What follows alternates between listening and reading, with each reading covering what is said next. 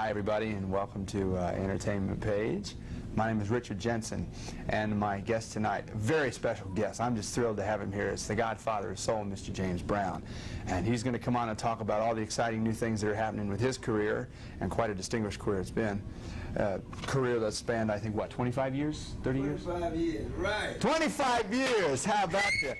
Boy, oh boy. We're going to have fun. And he's going to talk about his new Live from Japan album, and we're going to get into, I bet there was some culture shock with Japan, and talk about all the great things that are going on with him, and his music, and his hot new album, Hot on the One.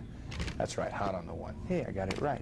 And we're just going to talk about that, and we'll be back right after this message. Because man made them toys. But after man make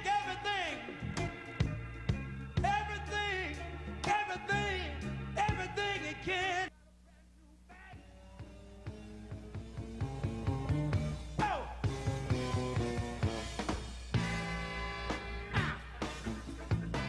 And you can praise the and you praise the fine in front of me. In a bag, Papa's got a brand new bag.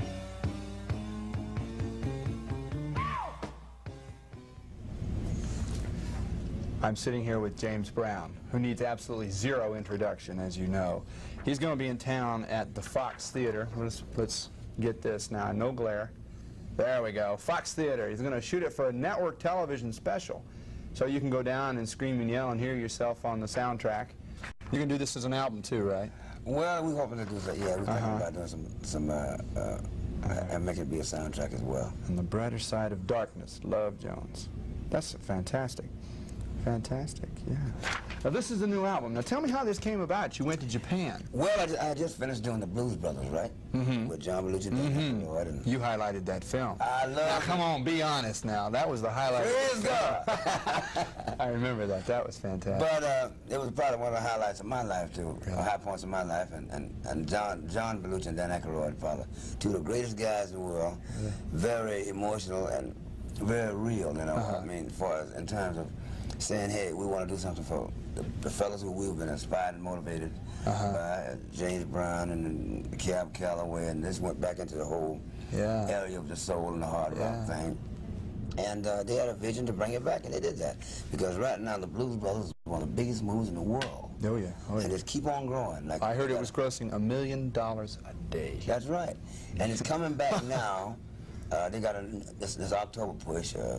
It's going to be unbelievable. It's going to be fabulous. Yeah. Fantastic. I feel good, you know, that I'm a part of that because it opened up a whole new horizon for James Brown. Now, are you going to get into movies? Are you going to? Very happy. I'm thinking about going very strong with maybe Universal Pictures or Warner Communications. Really? Real strong. And James Brown in a character other than James Brown. I might even be a cowboy. Hey! Oh, that's fantastic. So you have people developing projects and everything? Yes, on the whole route. Right about it, this gentleman in the studio right now, Mr. Dungill, who's been involved in a lot of heavy things, Cabinet and there's a whole lot of major things. You know, he's been Don Fedderson, a lot of people, you know. Yeah. So he's been in it a long time, and he's a musician too. And then I'm involved with a lot of other projects. Muhammad Ali and I are doing a thing together, and hopefully he'll be here tomorrow because he promised me personally he would be here. And he'll be in, he'll be in Teddy Jones. He lives up to his word. Oh, he always does. Yeah.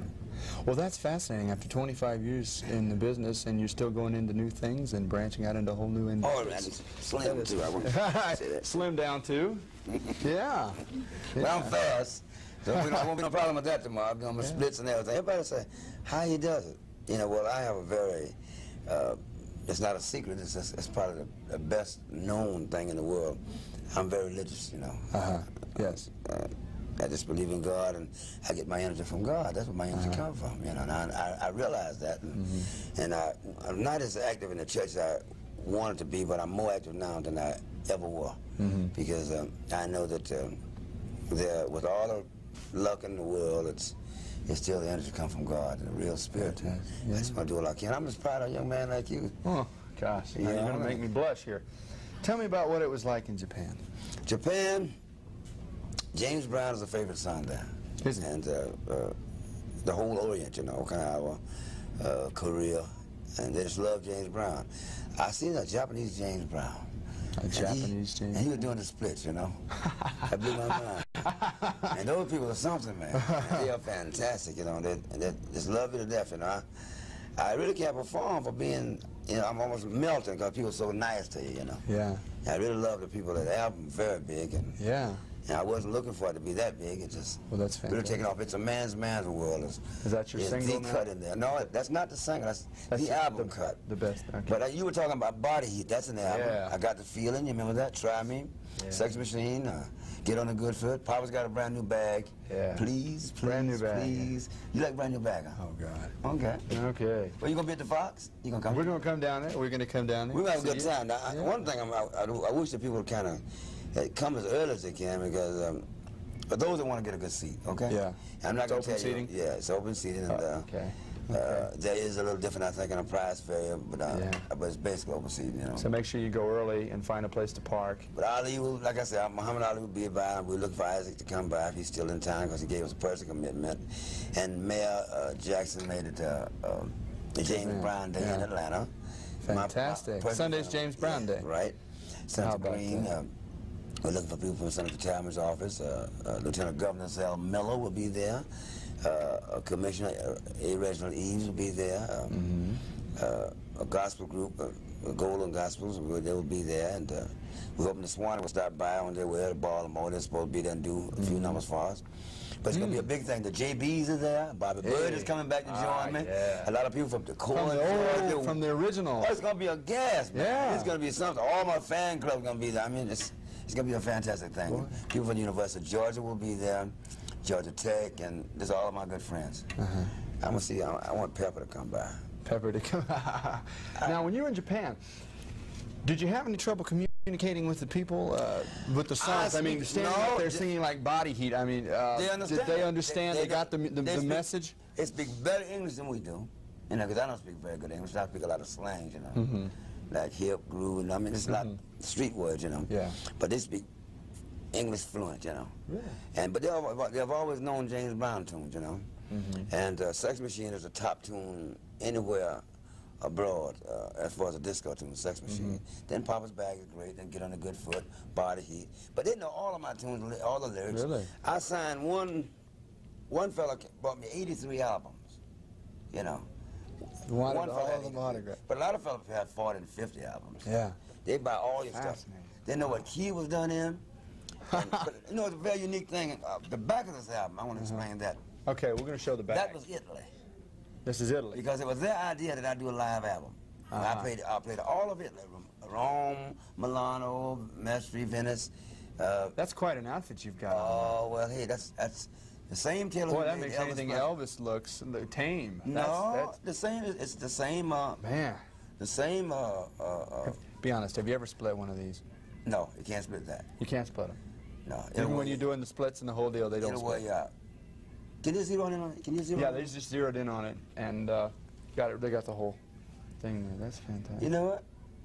So how long were you? I really like your show. I want to say that. Well, I thank think you. your show is fantastic. Well, thank I watch you. the station a lot, and you got a real unique thing happening. And Well, thank you know, a lot of people really don't know where you're coming from here, and this is a real. But a whole lot of people do know where you're coming from. But I'd like to explain to that musical thing. That's fantastic because I tried this a while back with Future Shock. It made a tremendous impression on the people, and this is needed so well. And to young people like yourself doing it, I think your staff is fantastic, and I hope to be back a lot myself. You know. Well, I hope we. Who can knows? get I you might back. even be doing a Future Shock from here. Now the single that we.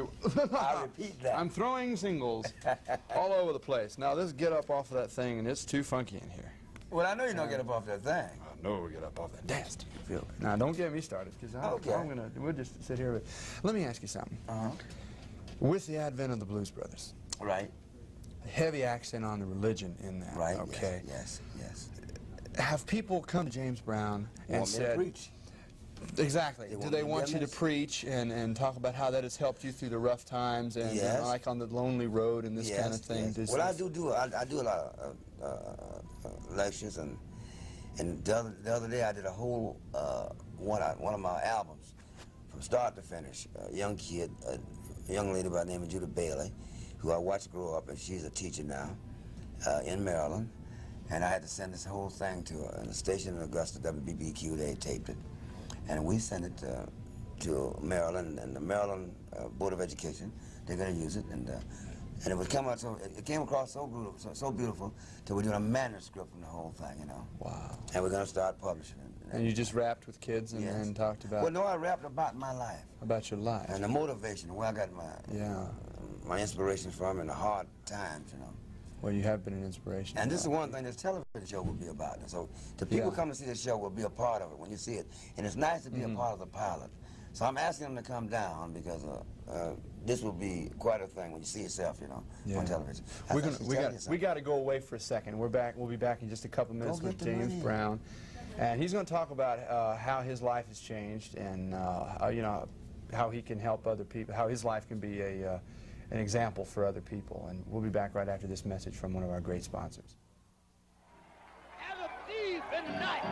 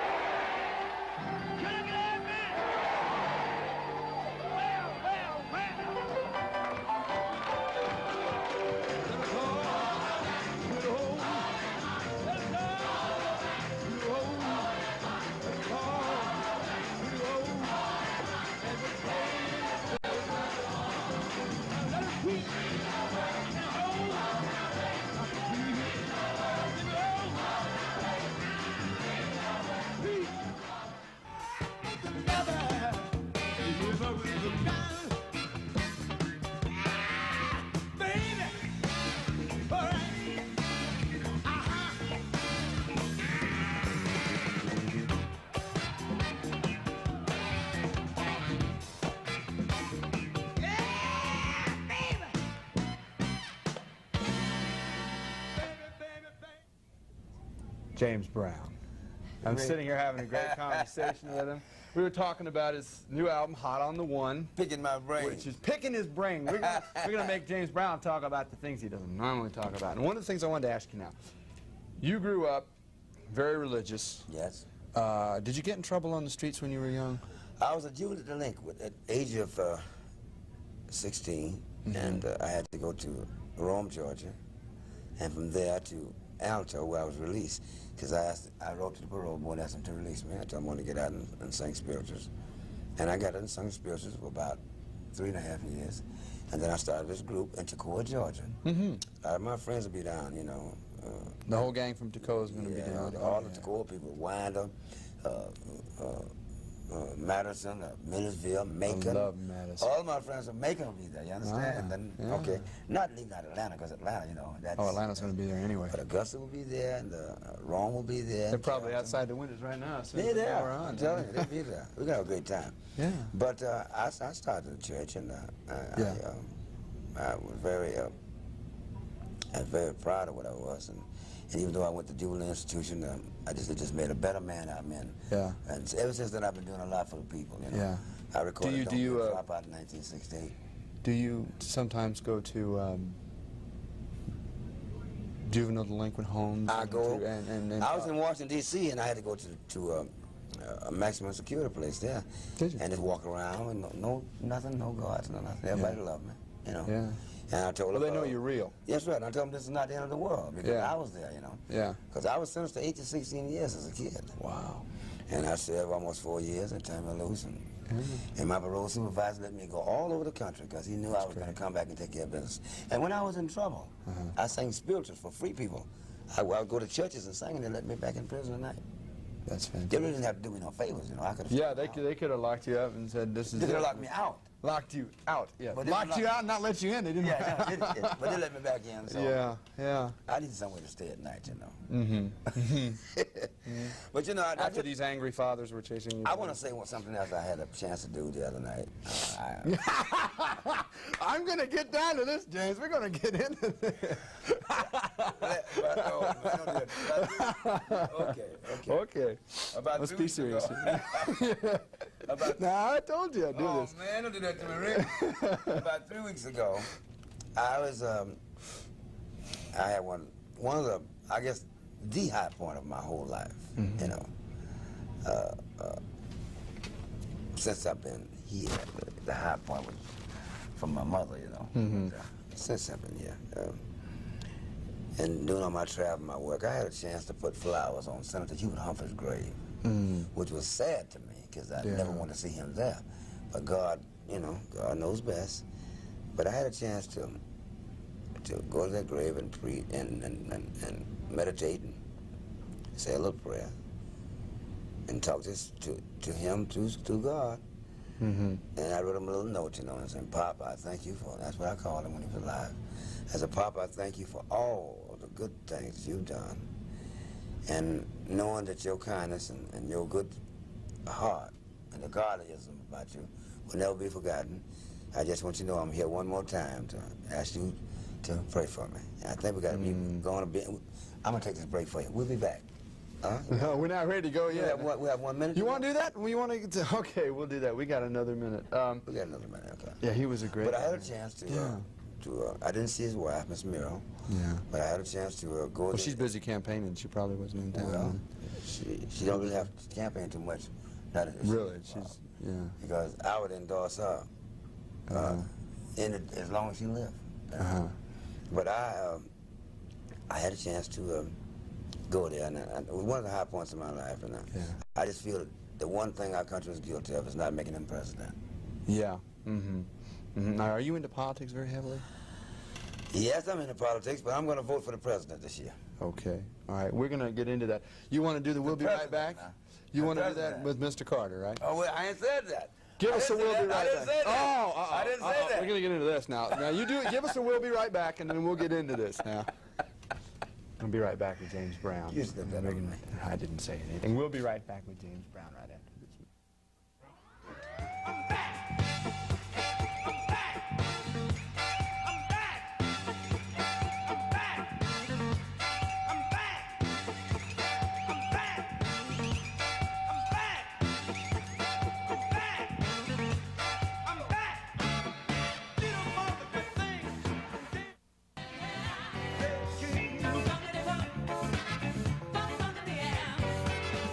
Being a man and leaving no black. When in a hole, something right. Got to get down high. Evolution. I'm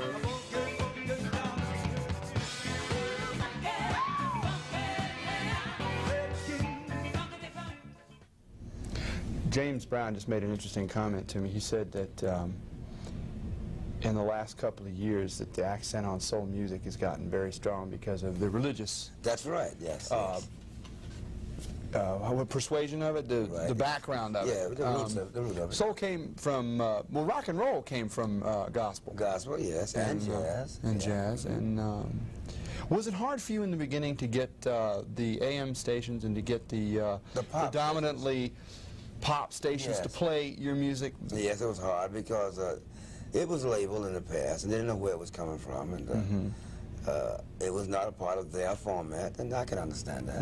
I mean, but the kids love me to death, you know. At University of Georgia, I'm a household word. At University of Kentucky, University of South Carolina, Auburn, you name it. You like to play the college circuit? The kids, they love me to death, you know. I'm sure somewhere in your career you had some James Brown. You mentioned Body Eat. No, I'm going to tell this story.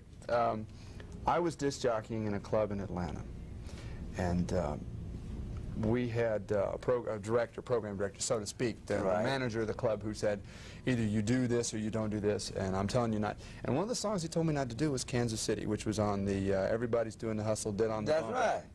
Now, I'm a fan of yours now, and he said, there's no way anybody's going to dance to Kansas City. And I said, I'll bet you $50. We bet $50. I played it, and the dance floor was packed.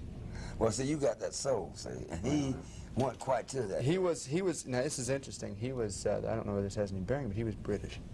And he did not like... I can't believe that. Now, he did not like anything that wasn't bubblegum rock and roll. A bloody mess. That's a bloody mess.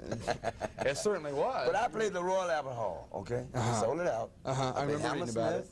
I played Wembley, and the Queen said she has a lot to say about those shows, and she said, who's this James Brown? You know, there's one, you know, didn't think it was going to, you know, they couldn't believe it was going to be such a fantastic thing. I saw Royal Albert Hall out. They was on their feet for the whole entire show. And it took all the guards that you could find. I bet. Get me out. I went right around the corner to Hammersmith, and it was sold And out. then you went, oh my God. Same night. Same night? Both places. Same, you got a lot of sleep the night before, didn't you? Boy, that sounds like a schedule. I didn't get a lot of sleep the night before, because the night before I was in Berlin. And the night before that I was in Paris. And now, is it hard doing this? Does this really? It's hard, but you know, I was a shoe shine boy, cotton picker, sawmill. I worked on the farm, and I didn't get a chance to get no farther than 7th grade, formal education. And I'm very thankful to the people. And I give them all of me without any doubt, no nothing, no axes to grind, just thank you for being so good to James Brown. And that's what we're about. That's the reason why the Mayor Jackson made it James Brown Day, why I got so many friends, why they're filming the show. I mean, total involvement, because I've been here. Elvis and I were like the best of friends. Yeah. You know, I was picked number 2 throughout the world. Yeah. Behind Elvis, he was number 1. And if anybody don't believe he was number 1, they're only kidding themselves, because Elvis, he was out 1955. He had a lot of support. Incredible, man. And hey, just being in that company is great enough for me. Yeah. And I love Elvis, you know. I was at his house, and I was at his bedside. I wish I had been there, but not to see him pass, but to see him with kids, you know. But the first time I've ever placed my hand on a body was Elvis' body. Not even my relatives, but I felt that close to Elvis. Yeah. And Priscilla would tell you, if his dad was here, she'd tell you, Richard and all the fellas. And I helped close the house up at 11:30, but that was one of the most, But that was the greatest loss. tragic. And I mentioned that in this album, you know, about Elvis, you know. And I also recorded a tune, a dedication to Elvis. I did Love Me Tender. And hopefully we'll get it back. And that's going to be on the next album coming up. Well, we're going to put it on the album. I didn't put it on the album at first, but Elvis was very close to me. Yeah. You know, I mean, very, very close. It was a great loss to entertainment, So to humanity. young. Yeah. Oh, man, it's, you know, it's, I don't even want to think about it. It's just something happened that I guess you can't explain, but it may have showed all of us a lot of things. Yeah. But it was a great loss, man, and hey. We're going to have to go in just a couple of minutes. So I want to again show the album. This is James Brown, and it's his new album, Hot on the One. It's recorded live in Japan, and it's got all the great hits. It's got Gonna Have a Funky Good Time, Get Off of That Thing, Body Heat, my favorite. Plus I have a new single on TK. New single on TK. I got to mention that. Tell me I'm a that free now. agent. And the name of that is Rap Payback. Rap Payback is the new single on TK. It's been a pleasure. God bless you. And don't miss. Let's hold this up. Hope you live 200 years. I live 200 years minus 1 day. So I never know beautiful people like you pass away. Oh, God bless you. Ciao, sayonara.